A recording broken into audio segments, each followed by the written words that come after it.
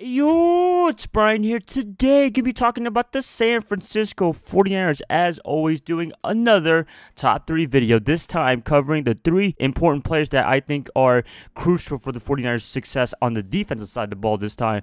Last video, I made it on the offensive side of the ball, so if you want to check it out in the card section on your top right screen. It should be there right now. And yeah, I think you guys pretty much know how this top 3 list goes. Let's just get into it. But before I get the video started, as always, please like and subscribe to support my channel. I am currently at 750 subscribers right now. Thank you guys so much for all the support you guys have been giving me this past off season, and hopefully get to 800 soon. My ultimate goal, 1,000 by the time football season starts in mid-September. Thank you guys for all the support. Hopefully you guys keep supporting my channel and sharing this channel. That would be helpful. So yeah, let's get into it. The top 3 important players on the defensive side of the ball in 2018. Coming in at number 3, I have Reuben Foster, middle linebacker. Now, I'm excited to see this guy in 2018. Last year, he showed a lot of promise. He probably could have been Defensive Rookie of the Year had he played every single game last year, but unfortunately, he got hurt in Week 1 against the Panthers and ended up coming back a couple of weeks later against the Cardinals. I think that was the game he came back, and he was freaking awesome from that day forward. And he was awesome in the game against the Panthers, but he got hurt in that game. 2018, I think it's going to be freaking amazing for him. He's going to be the leader of this team now that the offseason legal issues are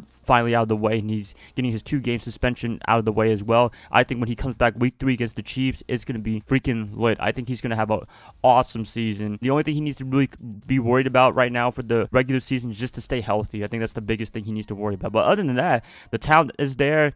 The IQ is there. I'm ready to see what he can do in pretty much a full offseason. That should be awesome. So, Reuben Foster, leader of this defense. I can't wait to see what he can do as the middle linebacker for a second year. Coming in at number 2, I'm going to be cheating just a little bit, but I'm going to be putting pretty much the entire defensive line because I think this line is so crucial into how the 49ers performed this whole year. Last year, they were kind of okay, but at the same time, they were giving up some big runs. It wasn't as bad as 2016. That was pretty bad. I'm talking about, they give a little bit of runs. I mean, Adrian Peterson, that game against the Cardinals, that was kind of weird, but at the same time, it's whatever. First season, this time in 2018, I think they're going to be better than they were in 2017. I think with a full offseason, with them being able to gel together, hopefully all the injuries are out of the way, I think they're going to be freaking blossoming. DeForest Buckner, hopefully Eric Armstead, Solomon Thomas. I'm excited to see all these guys and what they can do in that D-line, wreaking havoc on the O-line, hopefully to the quarterback. That would be one of the biggest goals for this defensive line. I'm excited to see what they can do. Hopefully they can really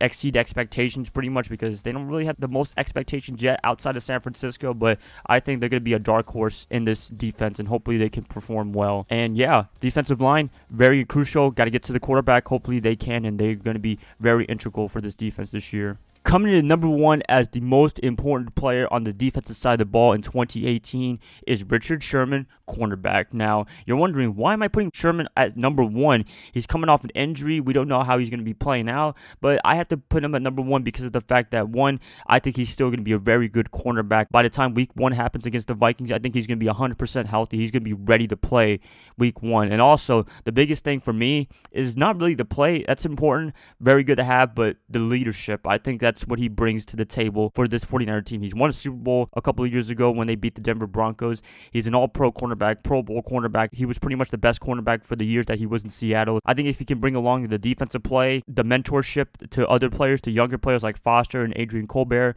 then that's freaking awesome. And that's what I love about Sherman. From all accounts, from minicamp and hopefully in the training camp, he's done a really good job for this team, and he's had a very big positive impact for this team. So yeah, that's pretty much why I put him at number 1, is because of the leadership ability and also his play as well, but the leadership ability is what I really valued the most from Richard. And I think if he can bring that to the table for the young players and inspire the young players to play like him, like the cornerbacks like Witherspoon and what have you, then it's going to be freaking awesome. Hopefully he can come back to his all-pro form. That would be a big plus as well. That's pretty much it, you guys. That's pretty much my list right there. If I had to do an honorable mention, I guess I could do Tart and Colbert as well. Safeties, they're pretty important as well for defensive backs. But other than that, that's my list. I hope you guys enjoyed this. Please let me know what you guys list are for the top important players for the 49ers in 2018. I'd love to hear what you guys have to say. I would try to respond back to you guys as soon as possible. I've been very slow on the comments, so I think the past couple of videos I haven't responded to any of you guys, so I would try my best to do that. Hopefully you guys stay tuned to that. If you guys like this, please like and subscribe. That really helps out my channel a lot. And I will be catching you guys up another time. So I hope you guys have a nice day, nice weekend, nice whatever. And I'll see you guys another time. Bye, guys. Love y'all as always.